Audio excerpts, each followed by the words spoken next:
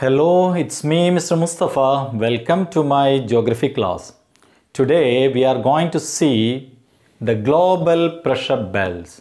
That is, what is global pressure belt, where they are situated, and what are the factors that contribute for the formation of global pressure belt, and how do they shift with the apparent movement of the sun. So we know that atmospheric pressure is not the same everywhere. It varies from place to place. But studies have revealed that same atmospheric pressure is experienced between certain latitude.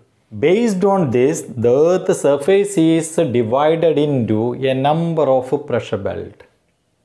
They are called global pressure belts. You see the illustration. Look at the figure where 7 global pressure belts are illustrated with their names and respective latitudes. Why global pressure belts? There are two reasons. One is the Earth's rotation. That is what a dynamic force factor. The other one is the thermal variation.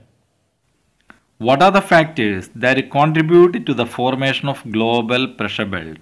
They are: the first one is thermal factor. That means variation in the amount of solar energy received on Earth's surface. Second one is dynamic force factor. That is the rotation of the Earth. Earth rotates on its axis. That is the reason. So there are 7 global pressure belts. Which are they? Where they are located? You see. There are 7 global pressure belts. They are: the first one, equatorial low pressure belt, which is situated between 5 degrees north and 5 degrees south. That is on the either side of the equator. And second and third one, subtropical high pressure belts, which are situated around 30 degrees in the northern hemisphere and 30 degrees in the southern hemisphere. And fourth and fifth one, subpolar low pressure belts, which are situated around 60 degrees north and 60 degrees south. And sixth and seventh, polar high pressure belt, which are situated around 90 degrees, that is north pole and south pole. Now it is understood that there are 7 global pressure belts. Now let us see which are those 7 pressure belts and where they are situated. We can see one by one. Equatorial low pressure belt, which is situated between 5 degrees north and 5 degrees south. So this is the zone of equatorial low pressure belt, which is situated between 5 degrees north and 5 degrees south latitudes. So this is the zone where vertical rays of sun is received throughout the year. And as a result, we know that maximum solar radiation is received this area throughout the year. So the temperature is very high throughout the year. And as a result, the air is heated. When that air is heated, we know that its density goes down, it expands and it raises up.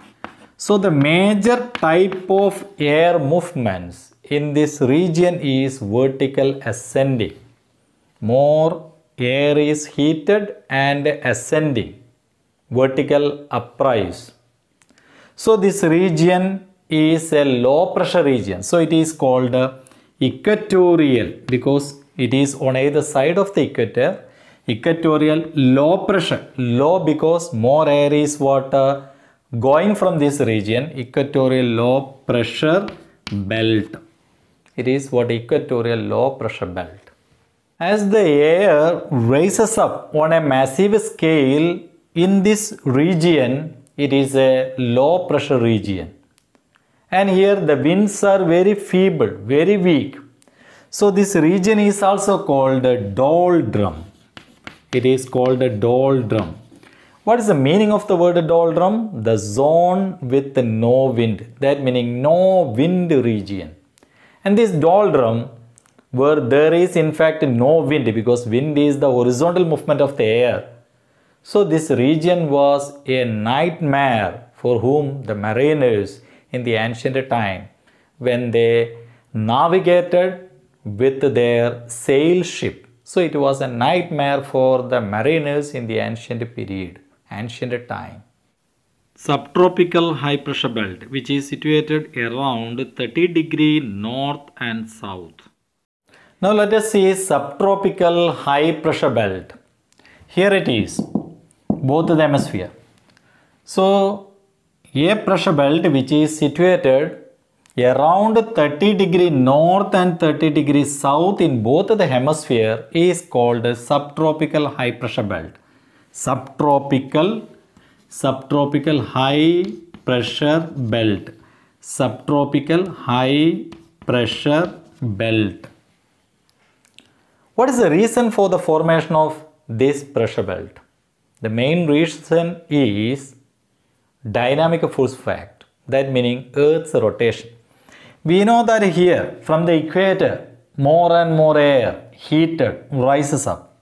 When the air is going up, you know that it began to cool. When it is cooling down, its density increases. Then it cannot go further high. Then it moves sideways. It happens here. Moves sideways. And that cold air, after cooling down, it moves sideways and subsides here. That means descends at 30 degree latitudes in both the hemisphere owing to its weight. And we know that also the result of what? Earth's rotation. Earth's rotation causes that air to turn or bend, and it subsides at 30 degree latitude in north and south. As more and more air is coming down and accumulated here, piled up here, this region happened to be a high pressure belt, and that high pressure belt is called a subtropical high pressure belt.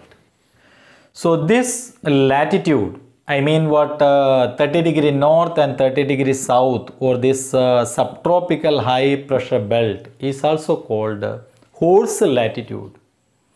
Why they are called horse latitude? There are a few stories, but we don't have enough time to share those stories. You explore the internet and find out the stories of horse latitude. Subpolar low pressure belt, which is situated around 60 degree north and south. So let us see subpolar low pressure belt. Here it is, subpolar low pressure belt. Subpolar low pressure belt, and which is situated around 60 degree north and 60 degree south in both the hemisphere. Why they are low pressure belt? We know that this pressure belt is very close to the pole. As it is very close to the pole, air is colder. And we know that cold air is dense. So it exerts more pressure. But here it is low pressure. What is the reason? The reason is Earth's rotation doesn't allow the air to settle here. That meaning Earth's rotation throws the air from this region. Air is thrown away from this region. So more air is like this, air is throwing away. Air is thrown away from this region due to Earth's rotation. So this region happened to be a low pressure region. So it is called subpolar, because it is very near to the pole. Subpolar low pressure because air is thrown away, and a subpolar low pressure belt in both the hemisphere. Polar high pressure belt, which is situated around 90 degree north and south poles. So next one is polar high pressure belt, which are situated at 90 degree north and south. That is here. Here 90 degree north, northern pole. Around that northern pole, a pressure belt is there, which is polar high pressure belt. Likewise, in the south, polar high pressure belt. A pressure belt which is situated around 90° north pole and south pole. Why high pressure? The reason is the amount of solar radiation received in the north pole and south pole very less. And as a result of the low solar energy, this region experiences severe cold throughout the year. As severe cold throughout the year, the air is chilled. And the chilled cold air exerts more pressure. So high pressure is experienced, steady high pressure prevailing over north pole and south pole. So they are high pressure belt, polar high pressure belt. So we can conclude these are the global pressure belt. There are 7 global pressure belt. This one is what? Polar high pressure belt.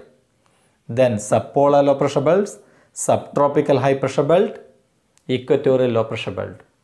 You can see, that pressure belts are seen alternatively. There is, that high pressure, low pressure, high pressure, low pressure, high pressure, low pressure, high pressure.